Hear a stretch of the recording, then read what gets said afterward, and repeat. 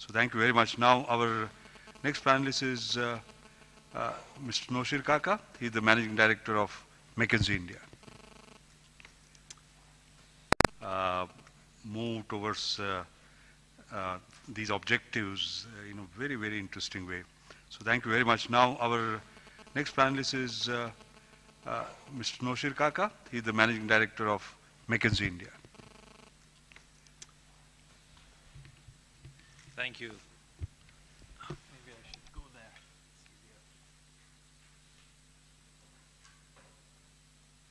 Thank you.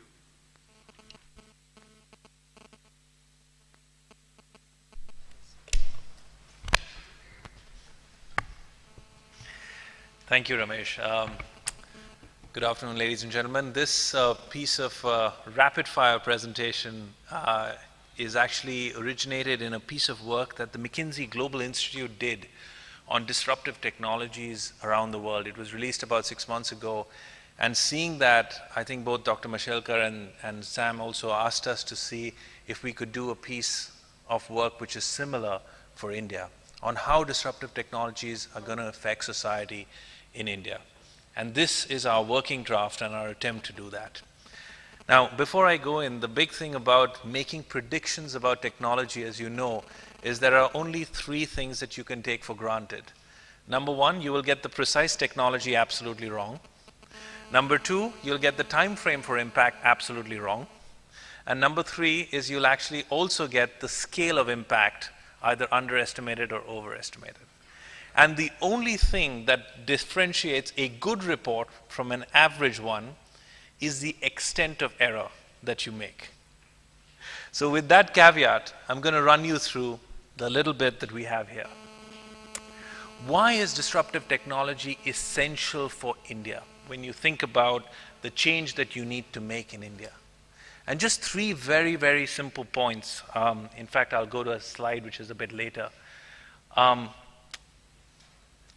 If you look at the challenge facing India in almost any sector of relevance to society, it is not only enormous, but more importantly, it is unachievable with the historic trajectory that we have done almost anything.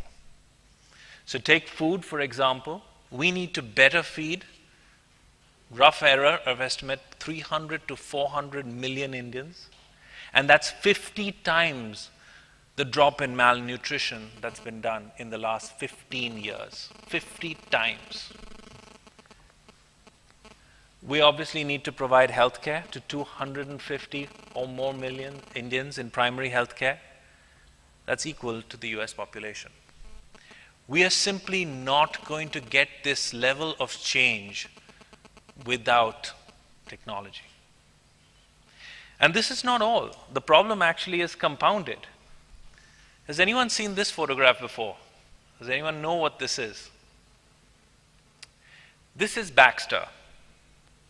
Baxter was a robot designed by MIT Digital Labs. The interesting part about Baxter is that he or she can actually be programmed by a shop floor worker by literally picking up Baxter's hands and showing what needs to be done. And most importantly, Baxter costs $20,000 all in. Foxconn, the world's largest manufacturer, just announced that they would hire, out of a 1.3 million population in its workforce, 300,000 robots. Right? The pace of our social change needs to be accelerated because technology is also a disruptive force in that. So what are the 10 things that we have, with the help of many of you, and I should thank all of you for your time, that we have, I would say, shortlisted. We've not prioritized. We've not said that these are the only technology changes, but we think that these are the 10 elements which, when taken together, will create a disruptive force of change to sectors and society. I will just comment on a couple of them. We know that unconventional energy sources, if untapped in India, will lead India's oil bill already at the single largest decimal point, percentage of overall imports, which is about 43%, to actually double. Unless we are able to explore all kinds of energy sources, off-grid, on-grid, solar, and shale. Just to give you a sense, that is the scale of impact we have to exploit or explore. We think that these 10 technologies, and there will probably be others that we haven't named here, when taken together, can disrupt a variety of sectors. We think at least 6 or 7 sectors will be, in our words, hopefully reimagined. Let me give you an end with one lovely example. I started with a terrifying one, I'll end hopefully with a nice one, which is the photograph on the right-hand side of that page. That is the photograph of a boy in Mongolia. He happens to be one of about 150,000 people who took, at 13 years age, it's not 13 is not the normal age, who took the second-year engineering test at MIT for a particular class. He happens to be only one of 350 people around the world who got every single answer right, and thereby maxed the course while in Mongolia. Now that's the interesting bit in itself, but what is even more interesting is what he did with that knowledge. As you can see, he's playing in a little playground. His playground happens to be on a road that is around a bend. And he witnessed that his younger sister was actually playing on the road, and cars would often come across around the bend at high speed, not knowing that the little girl was playing on the road. He designed a sensor to warn his sister before the car came anywhere in sight. Social technology, impact technology at scale. If Mongolia can do this, and a child all the way across the world can do this, we think the opportunity to reimagine education, healthcare, government to citizen services, energy, agriculture is only just around the corner.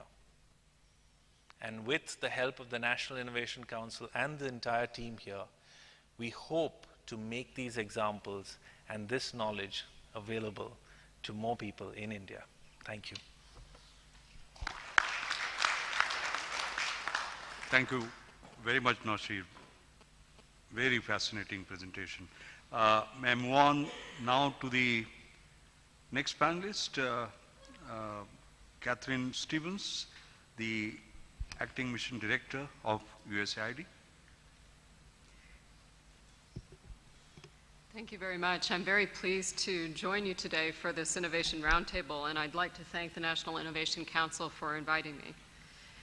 USAID has been active in India since 1951, and quite a lot has changed during that time. From an early focus on the emergency provision of food aid, we've now completely transformed our approach. We're in the first year of a 5-year strategy that is centered on the idea that we need to do business in India in a new way, on an equal basis in partnership, and that innovation is a vital means to an end in all of the sectors that we focus on. We recognize that there are vast opportunities to partner with the public and private sector at all levels in India to devise solutions and scale them, to generate social benefits and commercially viable products, services and technologies that are uniquely suited to benefit those with limited means, both in India and globally.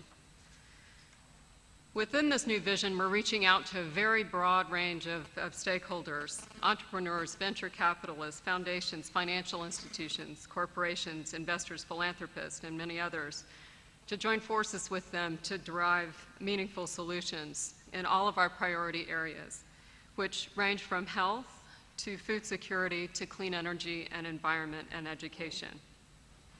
With these new partners, we define innovation as products, technologies, and services, processes, or business models that help to reach the last mile.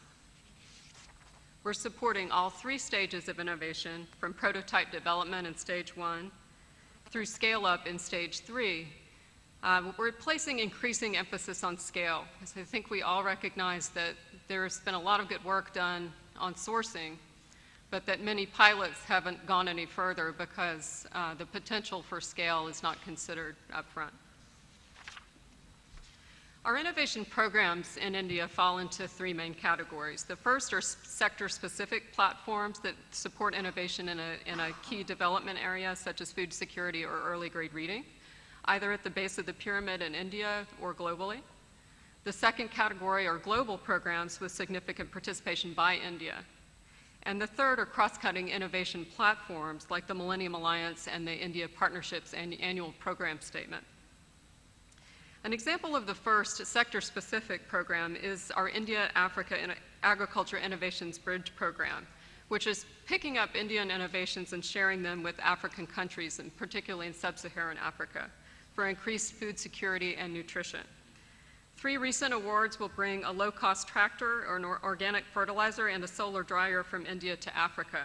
These solutions have strong potential to increase farmers' agricultural yields and incomes by mechanizing their operation, fertilizing depleted soils, and preventing post-harvest losses. In the second category, global programs, I'd like to mention that USAID Washington really has a global focus on innovation through programs like the Development Innovation Ventures Grant Fund. The DIV grants support market-based social enterprises that have the potential to provide financial returns and yield positive social and economic returns. An example here in India is Miragaon Power, started by a young Indian American that's deploying ultra-low-cost lighting and mobile phone charging solutions to individual houses and villages by operating solar-powered microgrids at the village level. They're currently attracting equity investment from the private sector as well.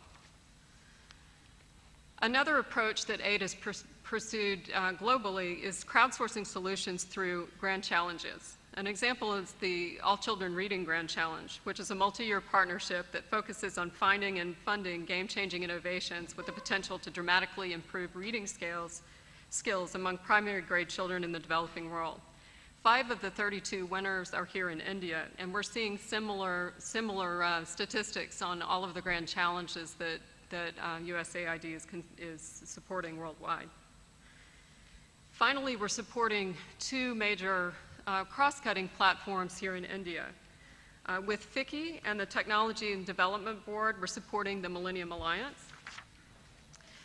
And the Alliance, together with DFID, ECO, and ICICI Foundation, is bringing together social innovators, philanthropic organizations, venture capitalists, angel investors, and corporate foundations to support innovators with seed funding, networking opportunities, knowledge sharing, and access to capital. In the first round of the Millennium Alliance grants, we received nearly 1,500 applications, and 9 were selected through a very competitive and transparent process for support. We're currently seeking applications for the second round. It runs through the end of November. I'd like to add that this is a U.S. government-wide area of emphasis.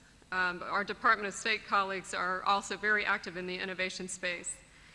The U.S. India Science and Technology Endowment Board provides grants of up to $400,000 to selected innovators and entrepreneurs that are developing promising solutions with broad societal impact. It has to date awarded 9 grants, and they've just announced their 4th call for applications in health, water, sanitation, and clean energy. In closing, I'd like to say that we continue to seek partnerships with a one-to-one match with local organizations through our India Partnerships APS. This is a unique program for AID in that it allows us, after receiving a 5-page concept paper, to actually co-design an innovation platform with a partner or group of partners. So it's an exciting time to be here at USAID India as we imagine how to foster scalable, sustainable, and impactful solutions that improve people's lives at the base of the pyramid, not only here in India, but globally. Thank you very much. Thank you, Kathleen, for that wonderful presentation, and thank you for donating some time, which we badly need. We move on to Professor Anil Gupta. Doesn't need an introduction. Is the father of grassroots innovation movement in India. Anil. Can I have the presentation? Thank you, sir. I would first like to pay tribute to some of the good ideas that I have learned. There are many more, but I'll just mention a few. The recall of Tagore's poem by a Swedish friend was a wonderful thing. The idea that you could work for 400 hours and pay your tuition fees from Thailand was a remarkable idea, made my day. The CISOs, our startup village, generating 135 companies in two years is a remarkable thing. The fact that small companies generate jobs and the big companies kill them, what our friend mentioned from OECD, was equally remarkable. Having said this, let us see how we have tried to learn from the Honeybee Network experience. There is a great reliance I found when we discovered the patterns in our innovation database on circular economy in the innovation that grassroots innovators develop. Circular economy is cradle to cradle, which means that there is nothing which cannot be used further for future. And the kind of frugality that it has is very flexible, friendly, and of course affordable. Now, Dr. Mashelkar mentioned this, and I want to underline this, that I had helped in setting up the first incubator at our institute, Industrial Management Ahmedabad, CIIE, 10 years ago. But if I were to do it today, I wouldn't do it. Because incubators work for technologies or areas where domain characteristics are known and also platform is known. But if we want to work in areas of breakthroughs where neither domain is known nor platform, we need to set up sanctuaries. In sanctuaries, the chaos is inside and order is outside. In incubator, the chaos is outside and order is inside. If what is going to become uncertain, unpredictable, then probably sanctuary model is the way to go ahead in future. There are very many examples of innovations from which we can learn how a small windmill of 5,000 rupees triggers many lessons. And I would like to mention that lessons can be learned at several levels. One can learn artifactual, where replication of the same concept with a similar design, maybe some improvement, changing materials. So windmill to windmill is an artifactual. Analogic, that means metaphorical. Heuristic, where the models of thinking are changed. And Gestalt, where configuration of factors is taken into account. So this is artifactual, where a windmill is being used to run a ceiling fan in a village hut. Class 2 boy who gave this idea in an Ignite competition from Jalgaon, Muhammad Hanif Patel. He got an award from Dr. Kalam last year. Self-cleaning molecular material, this is an analogic level innovation where taking the lotus leaf as a template, you create a material surface by a student of PhD, advanced student. He got an award from Dr. Mashelkar today, this year, March, at techpedia.in. It's an analogic innovation. And this is the Gestalt level, where there's a bridge made by pulling the roots from two sides of the river. It's a real bridge from Meghalaya, Megriat village. And this bridge could not have been built unless three things were put together: technology, institutions, and culture. Technology like word, institutions like grammar, and culture like thesaurus. The question is, if ecosystems are inclusive, why don't we see fish fly? And that is a question that I would like to dwell upon further. So I want to refer to one of the breakthrough innovations we had recently. A tribal community in Rajasthan and Gujarat provided us a knowledge which, when blended with the knowledge of Tata Steel and NML, National Meteorological Lab in Jamshedpur, helped us develop graphene, a material of the future, at a cost nobody can imagine. All over the world, it is developed by using CVD method, which is very costly. Now, this is going to be the material for future for chips. India could not make any stride when it came to silicon chip, because we could not make silicon wafer. But when it comes to graphene wafer, we have been able to make from 6 layers to 10 layer graphene wafer. So there is a breakthrough innovation here, which will be disruptive, completely disruptive in the field of information processing, drug delivery, and whatnot. And the patent is being filed along with the communities in the regions of Gujarat and Rajasthan. So there's a possibility of learning formal and informal knowledge blending and with a proper attribution, acknowledgement, and benefit sharing. So where are the hooks to hang ideas and where do we find them? So our president has decided to inaugurate a National Innovation Club in every central university of which is a rector and an NIT. And these clubs do 4 things: search, spread, sense the unmet needs, and celebrate the achievers.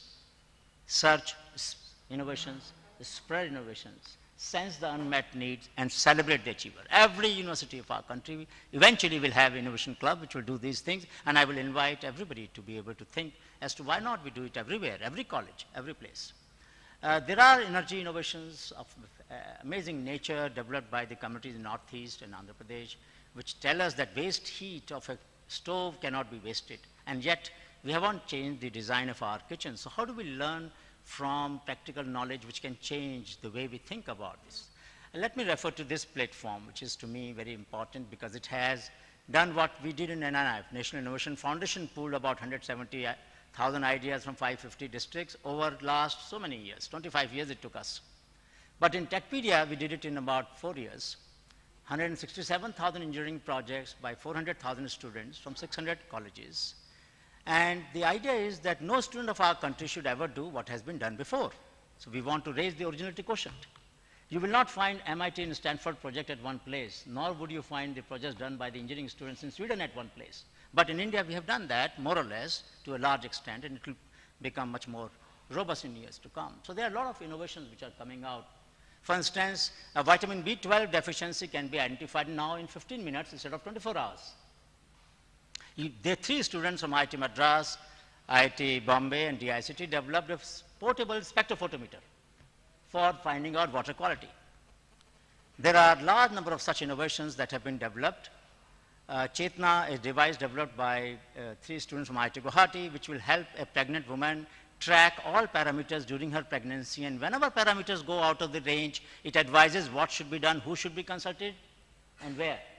So that during the 9 months, complete advisory in the hand of every pregnant woman. Assam has highest maternal mortality rate, and now with these devices distributed to 400 centers of primary health center, this would have come down drastically.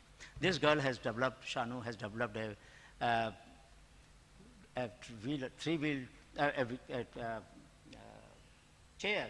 wheelchair for the physically challenged people, which can climb the stairs. I don't think any country present here has a wheelchair which climbs the stair, powered manually, not by motor. Has any of these ideas received support? None at all. This is the greatest weakness of our ecosystem, unfortunately, but we are working on it.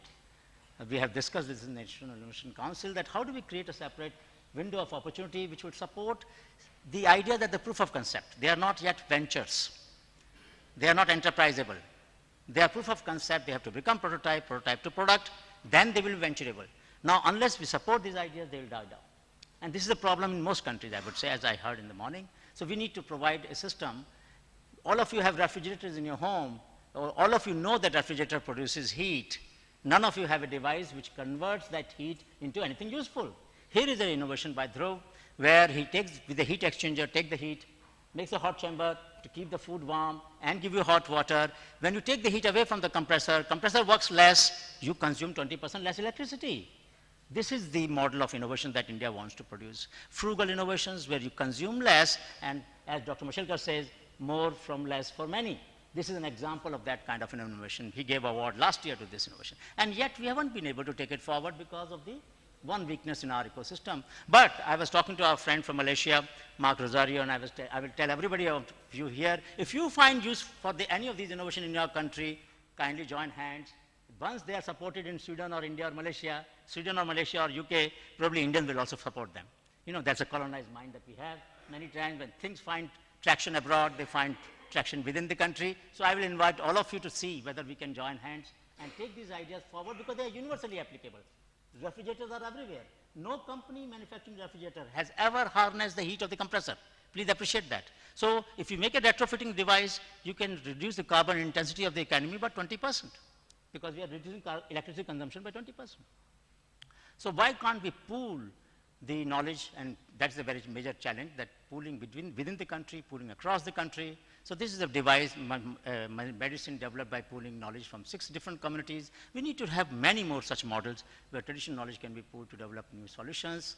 So yesterday we had a seminar in Pune, as Dr. Mashkalkar mentioned, on social innovations, and we said, why don't we create a national sanctuary for social innovation, where the ecosystem has so far, we have been able to tackle technological innovations, but what about cultural, what about educational, what about health, what about other administrative innovations? So to create a space for that, we had a wonderful meeting yesterday.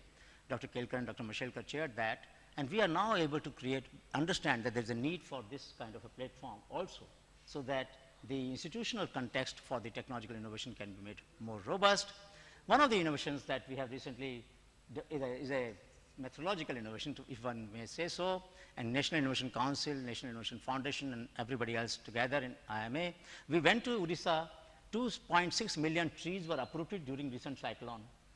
We said, we won't wish this much of biomass to ever become available. Now that it is available, what do we do with it? So the roots, the bark, the twigs and the leaves of this can be used for developing a lot of commercial products. So we want a knowledge-based rehabilitation model. Meeting took place on 12th with Chief Secretary and various other industries, process is on. Now this is the kind of model that we want to develop. Philippines has had a disaster recently. Maybe this model can be tried there and everywhere, wherever larger scale destruction takes place. Several colleagues from the National Innovation Council have offered to support, and I'm sure this will work very well. We have a grassroots to global model where grassroots innovations are going all over the world. I would not take more time, but just to say that we would be very happy to engage with all of you, because we have innovations from children, students, informal sector, professionals at all levels, and they all are waiting to be tapped and blended with the high tech as well as high effect, high impact investment funds and other institutions which are working in this area. So an idea that matters does not need to be ideal. That's the first message. Let us not make best the enemy of better. There's a lot of scope for these ideas. Second, mind on the margin, of course, are not marginal minds. Thank you so much.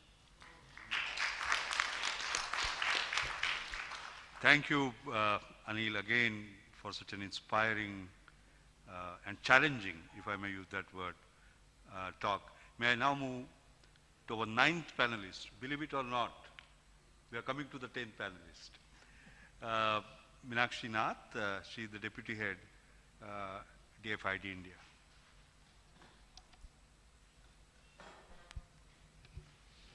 Thank you. I'm happy to be bringing up the base of the panel with Shelley. So I'm really pleased to talk about what DFID is doing in this area of innovation. And there's lots that we are doing on the government side, but I'm here to talk mostly about what we are doing on the private sector side. And I think a lot of it takes off from where Professor Anil Gupta stopped, which is there are innovations out there. How can we harness them for the good of many? They're just loading my presentation. Sorry. Okay, then I'll just carry on. Sorry. Okay. Sorry. We will not let the best be the enemy of the good, Professor. And we shall carry on. Yes. So most of you will know that DFID's traditional focus has been on social sectors and working with the government, but there's been quite a distinct shift recently. So the new ministers are very keen to centralize economic development. The reason is that evidence shows that it's growth that has really reduced poverty in the last few decades. Poor people, not surprisingly, want jobs. That's their topmost priority, sustainable jobs. And thirdly, governments need tax revenue that gets generated from the private sector to run social schemes. This shift has actually played itself out much earlier in the India program than in the rest of DFID. So what are we doing about economic development in India? So our strategy is that we will do the most difficult things in the most difficult places. And by that, what we mean is that we will promote private investment that is innovative, which will benefit poor people in the 8 low-income states of India, as consumers, as producers, and workers. So we've set ourselves the target of going to those 8 states where regular capital doesn't normally flow, and we've set ourselves the task of tackling those kind of innovations that don't normally receive capital support. Apart from development, we want to be additional, so we will only finance those innovations which clearly will not get financed from the regular private sector, because that would be distorting. And we do realize that the money that we have is not enough to tackle the entire problem, so the focus is on demonstration, so that regular capital starts to believe in some of the innovations and the business potential of these. At the moment, we have 250 million pounds already committed. We are working through partners like National Innovation Council, National Housing Bank, SIDBI, and so on. And we are set to increase that commitment beyond 250 million. This represents a mix. So we have equity, we have concessional loan, and we have grant, all working at different levels to solve this problem. So the new instrument that has been introduced by DFID, and especially through its India program, is what we call returnable capital. So normally DFID has done grants, so we spend about 11 billion of pounds of grant every year. And now we are beginning to move towards the use of equity and loans as well. And this is being tried out in India for the first time. Obviously, if you want to support the private sector, grants is not the right instrument. So this has been introduced. And we continue to use grant because you do need grant to build the ecosystem, perhaps to take innovations through the proof of concept, to help policies and so on. But it will be a smaller proportion of this overall program in terms of money, but not in terms of effort. The third thing we will begin to look at a lot more than we used to is the overall UK offer. So earlier DFID was used to, really working with its grant money, but actually UK has a lot more to offer than just the grant money. So for instance, we are working with our colleagues in the High Commission, in other parts of the UK government, to bring that expertise to India. Now, the best way to look at our portfolio is probably at 3 levels. So there's the policy level, then there's the private sector level, and there's the household level. And we are working at each of these 3 levels, as I mentioned. An example of what we are doing at the policy level is helping 3 focus states improve their investment climate, like Bihar, Odisha, Madhya Pradesh. We are also working with the Government of India on its infrastructure policies. At the private sector level, what we'll be doing is supporting incubators across the country, but especially low-income states, to improve the number of innovations they are able to incubate, the effectiveness of that service, and so on. We'll be also looking at early and growth stage investments, like for instance with the National Innovations Council, affordable housing, infrastructure, and so on. So that's all at the enterprise level or the project level. And the third is the household. So obviously poor households need support if they are able to enjoy or take advantage of the economic opportunities that are emerging. And that could be in the form of skills training, that could be in the form of access to finance. Again, this would be more grant than non-grant support.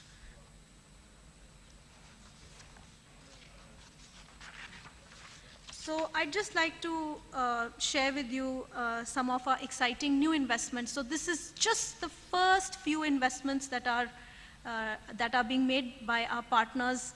Of this 250 million, we've just about committed less than 10 million. So one example is Glocal. I don't know how many of you have heard of it, but they've come up with a very sophisticated approach to analyzing the disease burden and coming up with a very efficient way of managing those diseases. So they're setting up this chain of affordable hospitals in the semi-urban and rural areas of the eastern region. 70% of their clients are poor because the RSBY schemes offer reimbursement to poor people, but actually they don't often have decent hospitals to go to in these areas. So we think that's a fantastic model. We are also supporting Shikhar, which is an NGO that wants to move from doing grant work to business-oriented work. So they're setting up a new private sector enterprise which will support 300 poor landless people to run a dairy, to actually own a dairy, not run it. It will be run in a professional way, but they'll own the dairy. And this is small amount of money, like 500,000 pounds that needed to set up that dairy, and we feel it's a very good risk for us to take.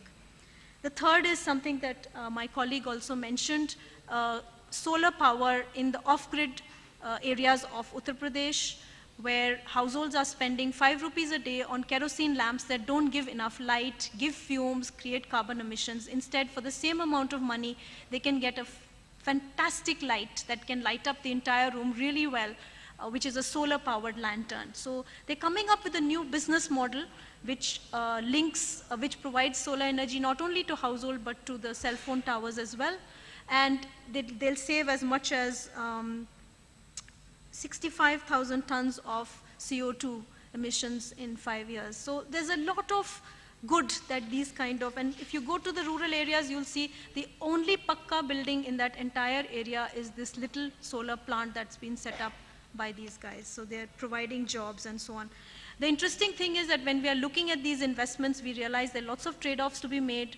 So there'll be some investments that look very safe from the development point of view, but less safe from the financial point of view. There are others which are vice versa, very safe financially, but less safe developmentally. Of course, we love the ones that look safe on both counts. But of course, time will tell what actually turns out to be as good as we expect it to be. I'd just like to say that on the policy also the level, there are lots of innovations that we can look at. So for instance, India has a gap of $1 trillion on infrastructure financing. At the moment, we are not getting sufficient international financing into India because there are certain concerns. But if you could set up a mechanism that increases the comfort level that international investors have with investing in infra projects in India, then that could really create a lot of improvements in the low-income states, particularly, actually, where finance is loath to go. Now, in terms of our approach, there are some innovations that we feel we're quite happy about, because this is not something that you can count on, that you have a partnership and automatically, you can generate financial as well as development returns.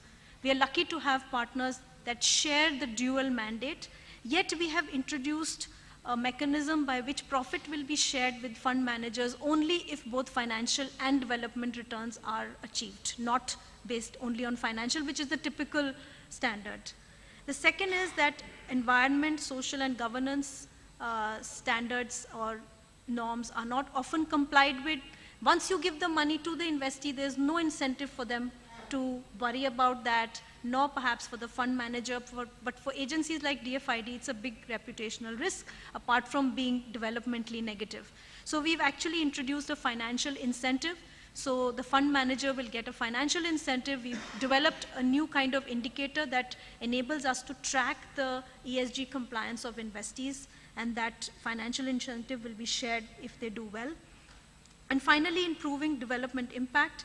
We've talked a little bit about this. We'll be assessing household not only at enterprise level, but also at household level, and we'll be monetizing this impact so that we can aggregate across diverse sectors like health, education, renewable energy, and so on. So, but we are only at the very, very first step of our journey, and we hope to come back with more as we proceed. Thank you. Thank you, Meenakshi, for a wonderful presentation. Now, finally, the co-founder and president of Operation Asha will have the last word, Dr. Shelly Batra. A very good afternoon to Dr. Pitroda, Honorable Chairperson, and all those who've gathered here from various parts of the world. When I was in medical school, my professors would say, and this was a legacy of the British King George's Medical College, if you do not diagnose, you cannot treat. And that is what innovation is all about. And one more thing comes to my mind. Inclusive growth, promoting shared prosperity. These things are not going to happen unless we build the last mile connectivity with the poorest of the poor, as Operation Asha has done. A low-cost, versatile pipeline scalable and replicable, that can be used to pump in not just TB, but any kind of health, financial, and any other product that is needed by the poor. Why tuberculosis, you will wonder? Now, it's the only disease that was diagnosed, that was declared a global emergency by the WHO. These are lesser known facts about TB, and I want to talk about them because it's a fully curable disease, but a global pandemic. And of the 8 million new cases in the world, 1/4 are in India, and we in India have the dubious distinction of being the TB factory of the world. So we are no longer just exporting technology and surgeons and everything else. We are exporting disease. Incomplete treatment, and the treatment, believe me, is tedious. It takes 6 months, visits to a designated center. Incomplete treatment is leading to the dreaded drug-resistant TB with a very high mortality, costing thousands of dollars. London is the MDR TB capital of the world, from where TB had been eradicated. By 2015, there'll be 1.3 million cases of drug-resistant TB. $16 billion will be required to treat them. Where is the money going to come from? So we are making things from bad to worse by doing what is called incomplete treatment. Another thing nobody knows, TB is the biggest killer. The number of deaths by TB far eclipse by deaths by all other pandemics combined. And we in India have twice the TB burden of second-ranking China, as you can see from this slide. Now, TB is not just a disease. I'll come to a very important point. It's a socio-economic crisis. I've been talking for 3 minutes, and 2 people have died in India already. 100,000 women are thrown out of their families if they get TB. 300,000 children are thrown out of school or forced to leave school to become laborers and earn food for the family if a wage-earning parent has TB. And the loss to the economy in a poor country is horrifying. $23 billion per year is the cost to the Indian economy, and $300 million is the cost incurred, is the cost lost by patients who lose their jobs. This is just an exciting graph showing how the disease progresses into an epidemic, and from there into a global pandemic, and global travel, and HIV, and diabetes in India. These are fueling the epidemic of tuberculosis worldwide. Now we come to the question of the challenges and the gaps in tuberculosis.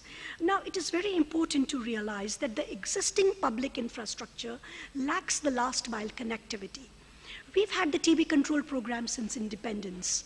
Billions of dollars have gone in that. There is a huge infrastructure that is working wonderfully. We have thousands of hospitals, diagnostic centers, free medicines, free doctors, free everything you need, admission facilities, operating facilities. It's all there for free. But when a patient has to go 60 times to a designated TB center, how is he going to accomplish it? And think of centers being open in the usual business hours, 10 a.m. to 5 p.m. So if the choice is between food for the family on one hand and medicine on the other, well, they will go to work and get their wages. And if at all they go for treatment, they take incomplete treatment. When they start feeling better, they stop their treatment halfway, and that's how MDR TB sets in. So it's the inaccessibility and the inconvenient timing of the centers that is leading to MDR TB. By MDR, I mean multi-drug resistance. Think of the social stigma now. We've talked of the distance and the bus fare, and by the way, there's no job and no bus fare if you declare you've got TB. People lose jobs. Someone will know, my neighbor will know, my husband will know. He'll say, I get my new model. Why should I live with this wife who's got TB? So many problems. And then the quacks, the first point of contact for TB patients are those who give incomplete, irregular treatment. And this is the ecosystem we are working in, and a huge cost incurred by other NGOs. And of course, who is there to counsel the poor? Who is there to tell them that complete treatment means life, and incomplete treatment means death? And not only death for you, for the family, because you will be spreading MDR TB in the world, like I've shown in the graph before. Another issue is of funding. Government funds for NGOs, too little and too late, unfortunately. And what I always say is that when you've spent billions of dollars, and the World Bank has given close to $270 million, if I'm right, over the past 10 years to India, then why not spend $80 and utilize the infrastructure that has been made? And this is what we have been doing in Operation Asha. Fudging of data is another problem when targets have to be met. And we have used technology to prevent this very, very important issue. Now, the default rate missing doses, an independent consultant said that the default rate is 36%. 36% cases leave treatment halfway. Half of them get drug resistance. But the country data is different. So what we have done, we have got a local deep model of community empowerment. Deep in the urban slums, we have partnered with local people. These are the priests, the homemakers, shopkeepers. These are convenient high traffic areas.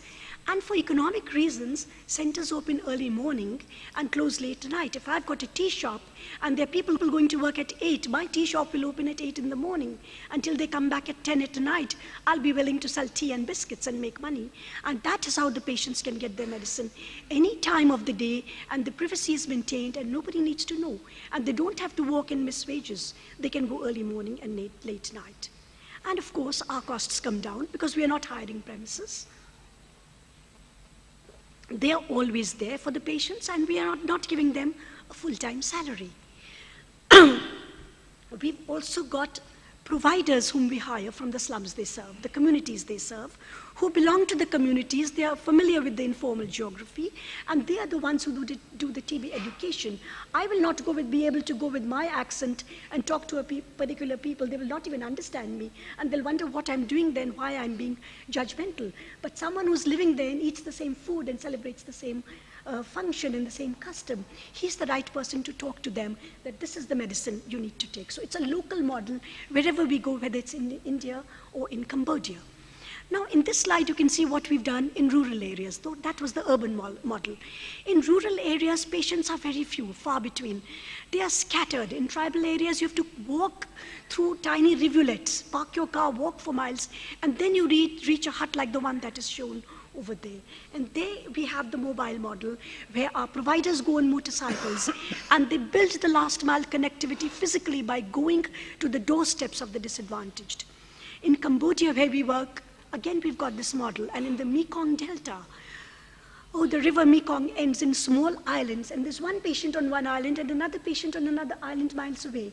So our provider will go on a bicycle and put the bicycle on a boat and take the boat from island to island. And that is how the doorstep delivery is done, and the doorstep connectivity is made. We carry out a specialized training, and our training is done in order to do active case detection, to destigmatize TB, to take care of the problems of the people. So we listen to the problems of the people. Now a nursing mother will come and say, I've got TB and I'm feeding my baby. What do I do? A mother will come and say, I've got one blanket and winter in Delhi is approaching, one blanket and 5 kids and one has got TB. What do we do? So this is the training we give to our providers. They are the ones who are taught to take care of patients, and they go the extra mile, not just for the salaries, because they are motivated by the role. They are treated like doctors in the community, and they themselves feel that because of technology that we've given them, the laptops and the technology training, their skill sets are going up. And this is what creative innovation is all about. We listen to the problems of the people and we adapt accordingly. Another thing we've done is, and the most important thing is the partnership with the Indian government. So I always say that think of the human body. There is the human body, and these are the arms extending into deep into the disadvantaged areas where the human body cannot go. The arms can go and provide the outreach. And this is what a community-based model looks like. We leverage the community leaders and the religious leaders. And someone in the previous panel was talking of Muradabad and the brass workers. And in Muradabad, the TB problem is horrible because of the huge amount of dust inhaled at the time of the factory workers. So we utilize the religious leaders to talk about tuberculosis and the need to work in TB. We've got a scalable and replicable model, a cost-effective model, and the most important thing is we've utilized quacks by making them join our system. We have started using technology about 3 years ago, and we believe that technology has the power to solve the public health problems of the world, to ensure every dose taken, to prevent any kind of fudging of data. Are our providers going to people's houses and doing the tracking? That can be done. Is every patient coming to the system, to the center to take the treatment? Well, a fingerprint cannot be fudged. A fingerprint is indisputable proof of visit. So this was developed by commercially available off-the-shelf components. It's a low-cost device. As you can see, there is an Android netbook, costs very little. The fingerprint reader costs next to nothing. You combine them and you have your technology device. And we have seen that with this technology device, our default is down to less than 3%. So we have effectively turned the tap on MDR-TB. It is easy to use for semi-literate people. There is color coding, there is minimal text, but I believe also that technology cannot be made in a fancy lab and dumped on the disadvantaged. So the technology has been made in accordance to the needs and the requirement of the people and their IQ. We've put in GPS tagging, the Frontier software. We've converted it into a zero-text application for many other uses. And the most important thing is that this technology can be replicated and modified for any kind of disease. We are the most cost-effective organization. We have scaled rapidly. We've provided a huge impact, a social return on investment of an unbelievable 2017%. And I feel now that we have to use this pipeline, and we've been using it to give contraceptives, to do financial services, micro-health insurance, accident insurance, the lot. And it has worked very well. Before I conclude, let me say that the country director, Ono Rule, country director World Bank, visited us, and he wrote in his blog, "The last mile at last," which summed up our program. And he believes, and I think all of us will believe, that by providing this connectivity, we can provide a lot of services to the disadvantaged. Well, awards are very good, recognition is sweet, but ultimately, it's work that matters, and with your support, the fight goes on. Thank you very much indeed. You know, we started at 5 minutes past 4 and we have done it in 90 minutes, I think. It's in, huh? Yes, and it's incredible, so I want to thank all the panelists. We would not have time for discussion, as you can see, because there is a constraint that we should have left by 5 o'clock. We are already overstayed until 5:30, so I want to keep my promise. Just one last remark I wanted to make. One is that we began the talk when Sir Ronald Cohen talked about act of giving. I hope all of you know that there is a law of giving now. From act of giving, we have moved to art of giving to act of giving or a law of giving. And that is 2% of the net profit of companies over a particular turnover have to actually contribute to social corporate responsibility.